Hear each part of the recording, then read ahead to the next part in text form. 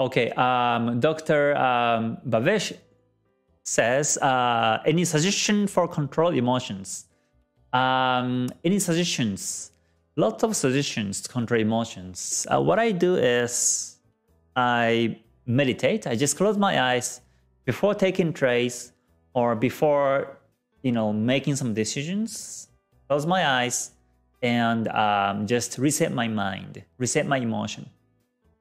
And also, especially when you lose, you better stay away from the market, is my also recommendation.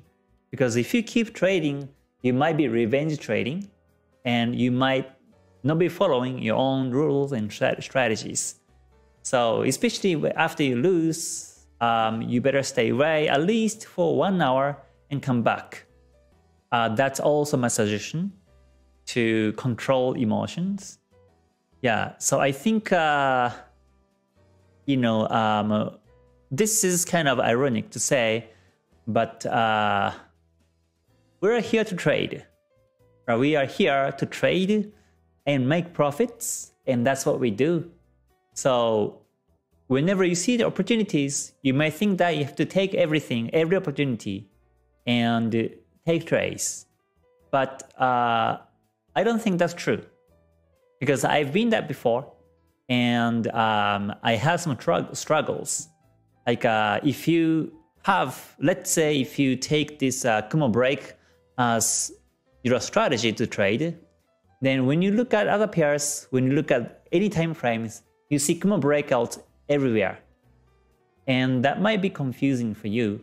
You might be happy because you see many opportunities on any pairs, any markets. By this Kumo breakout, for example, or you can also take the Chikou span break happens on lots of markets, lots of time frames. So you might want to take this, but if you take, you have to remember that you cannot take all the opportunities. Sometimes, what's more, sometimes you have to let it go.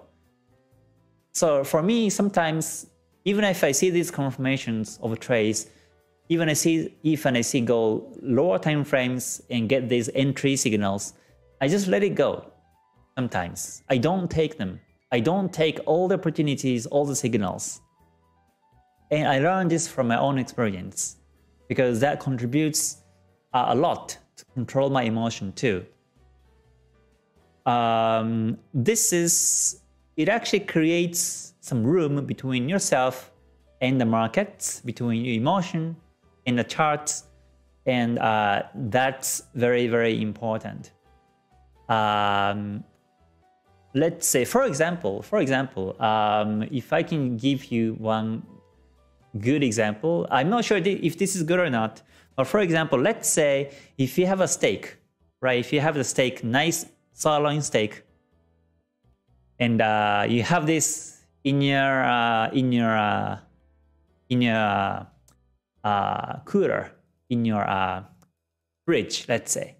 You get the best steak in the world in a refrigerator, and you're about to eat. Today you can eat for lunch. You're happy because it's tasty. Tonight you eat again. And you may be happy again because it's also tasty. Tomorrow you may eat, and you may start to get bored, or you might have some stomachache, for example. So although these steaks are good, you can't eat it every day. It's impossible. You have to kind of stay away from these good food, and sometimes you have to reset your stomach by eating some vegetables, eating some soup, some other things, some chicken, something light. Then you can enjoy the tasty steak again. And I think it's same, very much the same for me at least, about the signals. I don't take every signal, I don't take all the confirmations, and sometimes I just let it go, although there is a confirmation. And what happens to me is that after I let it go, let's say the market goes towards my direction without my positions, let's say it goes, but I feel good because I was right. So next time when I take trades, I will be right. I can have the confidence. I don't feel like I lost these pips.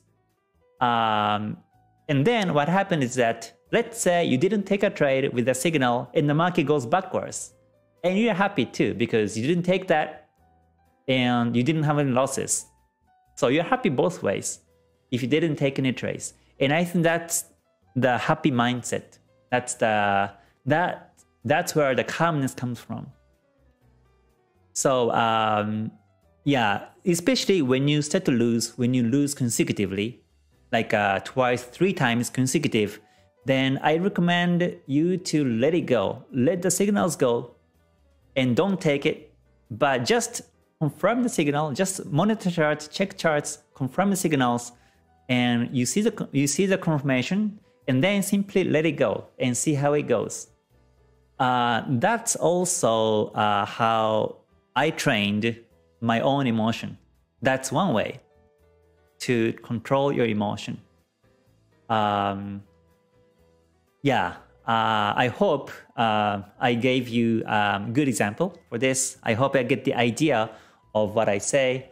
But yeah, you can learn to let it go. Then you'll get more actually. Yeah, sometimes less is more. Especially if you look back the month of July, the market was choppy, so many fake outs. And in the month of May also, I remember it was a bit difficult, kind of choppy. So, sometimes less is more.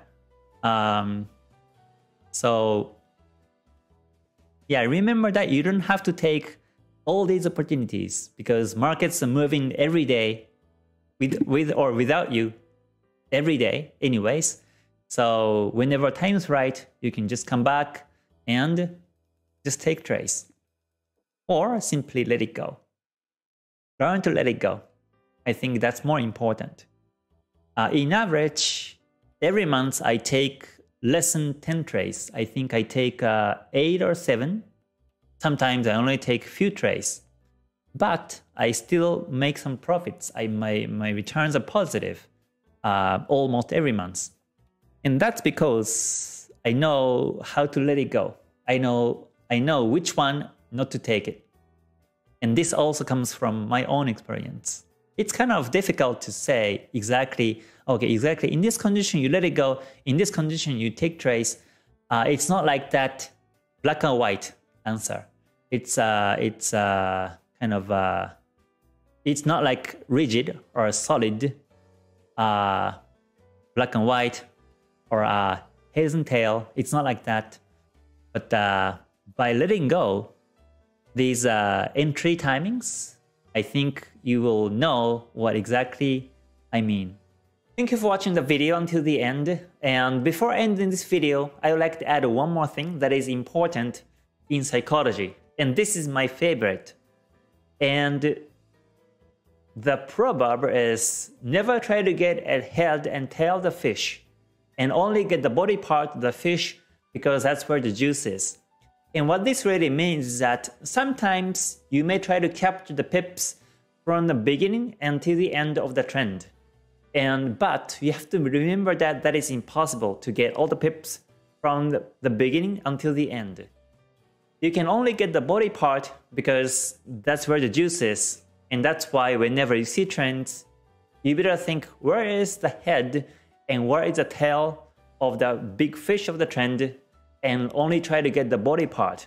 So that means you can, after you confirm the trend happening, you enter the market, but that will be too early. You have to confirm the trend, continuous trend, uptrend or downtrend, but never try to get the beginning of the trends. Also, whenever the market goes flat and sideways after the big trends, you never exit just because the market retraces. That retracement might still be temporary and the market may go up continuously. But sometimes the market goes backwards heavy and maybe reverse end wave, maybe some kind of reverse confirmations, and the market start to go down continuously. Then you exit there with some profit. So never try to get the head and tail of the fish. That is very important. And my strategy is built in this way. So hopefully you stick to this idea and become a successful trend follower.